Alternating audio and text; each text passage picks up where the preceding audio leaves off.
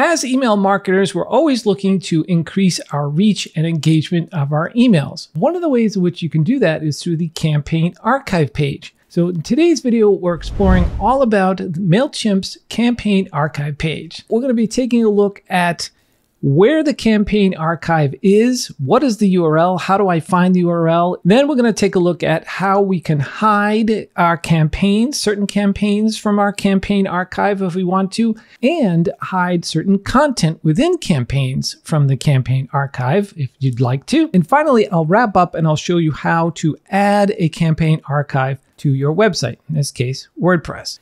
So let's get started. So what is the Email Campaign Archive page? Well, it's a free shareable landing page that displays links to recent emails sent to your audience. This does not include classic automations or customer journey emails. When you send an email through Mailchimp, Mailchimp automatically creates a browser-based copy of those campaigns on your archive page. Our first stop on our exploration of Mailchimp's archive page is to look at ways in which we can tweak the design of our Campaign Archive page. So from anywhere inside your Mailchimp dashboard, mouse over to the menu items on the left, and we're going to click on Sign Up Forms, and then we're going to click on Form Builder. And under the Form Builder, the Forms and Response Emails drop-down list here, we want to go down to Other Bits, and then it says Campaign Archive page. We're going to click on that, and here is the URL of our Campaign Archive page. Our options here is to let subscribers to pick an email format, disable new users from registering via the sign-up form, which I don't think we'd want to do, and also show campaigns in a specific folder. Now, I will get to that in a little bit in this video. And while we're here, we can also do a little bit of tweaking.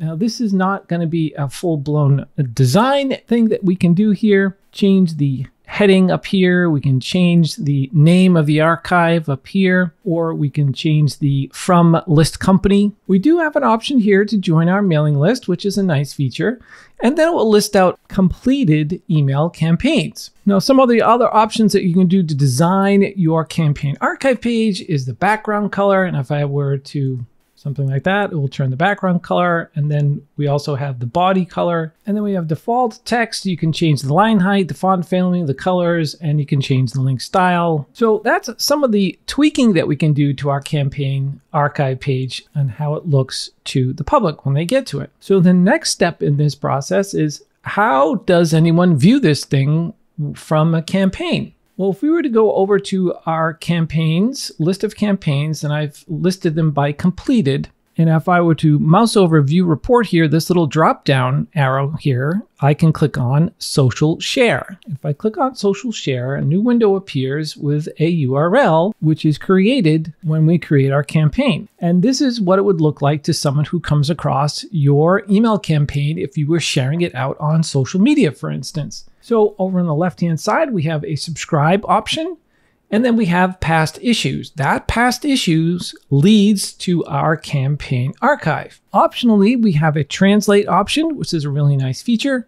And then we have something over here called RSS, which I will get to in a little bit as one of the options that you can use to put it on your website. The next thing we're going to take a look at is how to hide campaigns from your Campaign Archive, and also hiding individual pieces of content from the Campaign Archive, like this thing right here where it says first name. So I'm back under all campaigns for my audience, and one of the ways in which you can hide campaigns from the Campaign Archive is by creating folders, and then back under the audience settings, we can say only use this folder for the public archive. So let's go take a look at how that's done. So over here in the bottom left, we're going to click on create a folder. I'm just going to call this sample. And then I'm going to go down the list here, and I'm going to select just a few of the published emails. There we go. That's a good sample. One more. And I'm going to click over on the top right here. It says move to. I'm going to select sample, and they'll be moved over to sample. So if I go under sample now, I see 6 emails right here. So if I wanted to go back, I can click on all, and that takes me out of that folder. Okay. Now, back under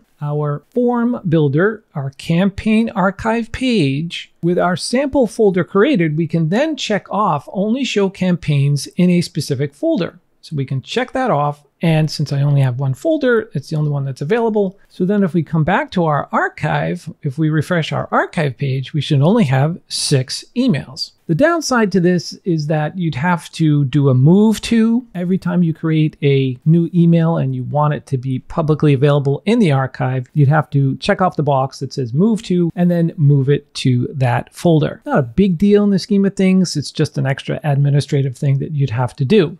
But that's how you would hide or only show specific emails in your campaign archive page. Now, as far as hiding content that is in the campaign itself, we're going to have to use something called conditional merge tags. So let's go take a look at how that works. When we look at conditional merge tags and hiding certain pieces of our content in our email campaigns, this is not retroactive. So going forward, you'll be able to do this, but you won't be able to do it like edit a campaign and put in this conditional merge tag. So just keep that in mind. But the way to do it, so this hi F name, I don't want that visible on the campaign archive. So when anyone opens up that campaign URL through the archive, it'll say hi first name or whatever default value I might have in there, maybe friend or something. And I don't want that to show in the campaign URL. So what I'm going to do here is I'm going to click on where it says hi F name, and I'm going to paste in a conditional merge tag. And that conditional merge tag is if not archive page. And then at the end of F name here, we'll hit the enter key and then we'll paste in end if. Just take out some of the spaces. So what is this doing? This is saying if this campaign is not on the archive page, then show this. In other words, only show this in an actual campaign that's sent out via email, not on the campaign archive. That makes sense? If I only wanted to show content in the campaign archive page and not the actual campaign, then I would take out the not and just keep in if it is the archive page, show this content, and the if statement. So that is how you can hide certain elements from the campaign archive. I'm going to save and exit that, and I just wanted to show you what this is going to look like. So I'm going to send this out, and we're going to take a look at how it looks like in the campaign archive versus the email. So let's go take a look at the email first. So it does include the hi Larry. And if we were to go to the campaign archive page, refresh, here's our welcome we just added. And in there, it will not say, hi Larry. That's the effect of conditional merge tags for your campaign archive. Last but not least is how do we get these campaigns into our website? One of the ways in which to add a campaign archive to your website is through this folder system. So we've created a folder called sample. We'll see over on the right-hand side this get archive code. And if we were to click on that, a little window pops up here, and we can click on sample, the name of our folder, and a little bit of code is seen if we just drag this down a little bit and drag this open a little bit, this window, we'll be able to see a bunch of HTML. So we can copy this and paste it in our website. So let's go over to my WordPress website and see what this looks like. Spun up a new page here, and in order to display HTML in a block, we have to call a custom HTML. So we'll do that, and we'll paste in our code. Now we can click on preview here, and this is what it looks like. Pretty cool. Now if we were to preview it in the browser, it comes in, it's a little tiny, but we can adjust that little bit of CSS. If we go back to the HTML view, it says here font size 12. We can bump that up to 16. So we've just made the text a little bit bigger. So that's one way to do that. The downside is it's only going to grab